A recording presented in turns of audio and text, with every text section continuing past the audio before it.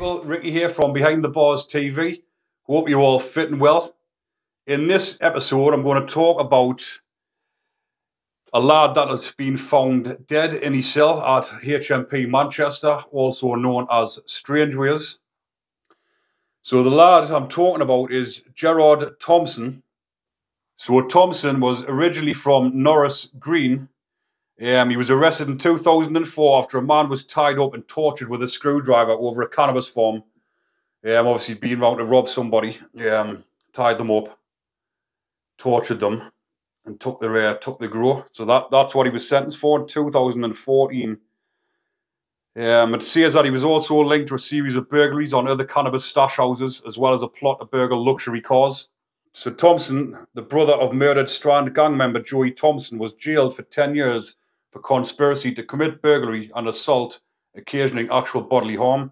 He was eventually released on licence in May 2019, but only remained free for a matter of months before being recalled to prison in January 2020 after being charged with theft.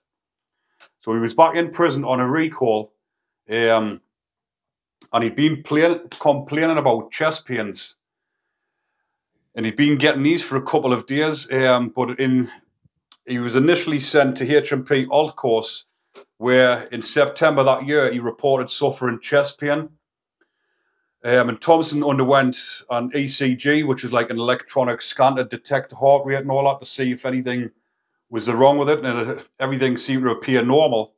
But he was transferred to Strangeways on September the 25th of that year and told staff he was not taking illegal drugs and he was on prescribed medication.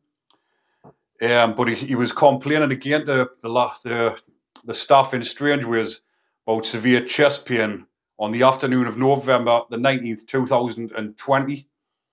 And he also told his partner on the phone that he couldn't feel his right leg the previous night. Obviously, when you're in prison, you're always on the phone to your partner if you're not very well, telling them. He'd been telling his partner the night before he was actually found dead.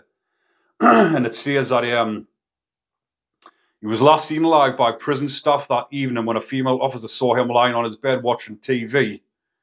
The following morning, a screw unlocked his cell at 9 o'clock in the morning to ask if he needed a shower or wanted the rubbish removing from his cell, because obviously that's what happens in the like Strangeways, a bit like Durham, it's like a remand prison.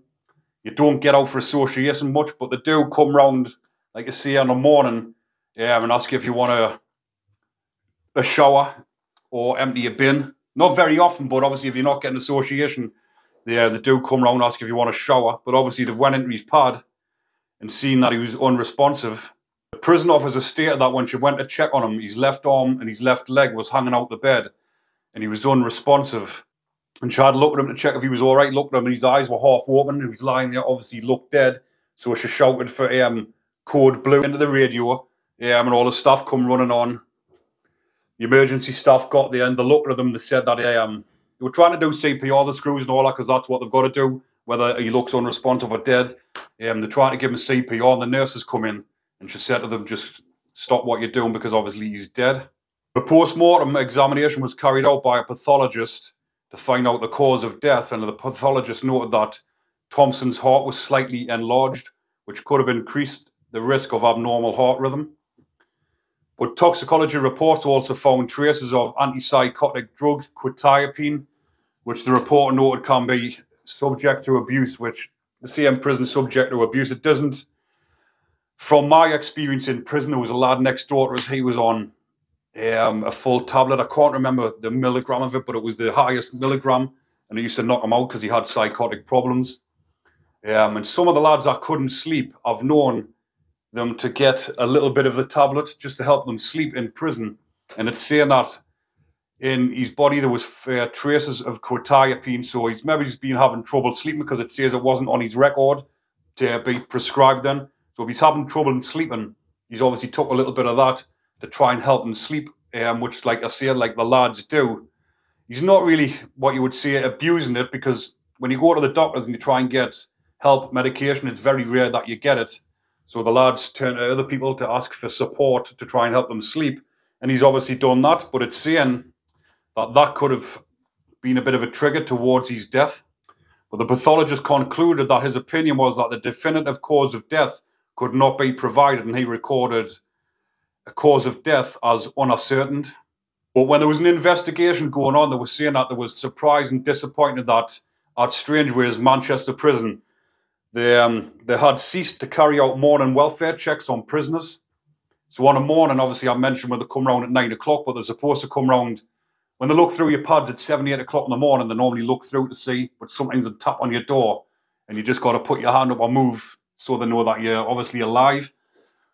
At the time they'd ceased doing that, but since Mr. Thompson's death, Miss Manchester has reintroduced the checks. So since his death, Manchester has reintroduced these checks, as it's been made a recommendation that they do that. The reason why I made this video is because whilst I've been in prison, there's been quite a few deaths of lads having overdose of tablets. Obviously, this isn't what's happened in this instance, but there has been a lot of lads in prison where they've accidentally overdosed by taking tablets in prison. But unfortunately for Gerard, he died in prison, which is a bit of a shame because he was only 29-year-old. He had the rest of his life ahead of him. And this sort of death was, like you said, it's been left unexplained, but could have been preventable. Maybe could have the screws had done the checks not properly. But yeah, leave that one there for now, people. Hopefully you're enjoying the content. Remember to like and subscribe. Take care.